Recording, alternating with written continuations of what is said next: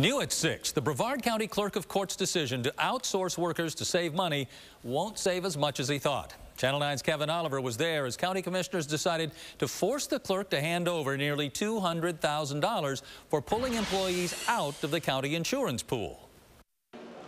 Brevard County Clerk Mitch Needleman may have thought he was saving his office hundreds of thousands of dollars by laying off 125 workers and then hiring them back through a staffing company.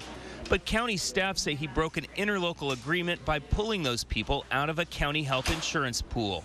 We believe that the clerk has engaged in activities which adversely affect the operation in the programs. County commissioners questioned whether his office was really in financial trouble. I just don't see the $2 million deficit that you referenced. Then the public weighed in. It's wrong. It's wrong to take 123 people from this county and outsource them to the other side, to Orlando.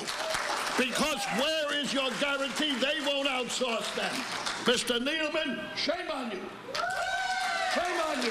Needleman said he couldn't discuss his decision to use a staffing company because 39 former employees are now suing his office. Overall, the clerk's office was able to save the taxpayers over $700,000. He said he would agree to pay back a portion of what his office owed into the county's insurance pool for now, but said he disagreed with the county's numbers. In Brevard County, Kevin Oliver, Channel 9 Eyewitness News.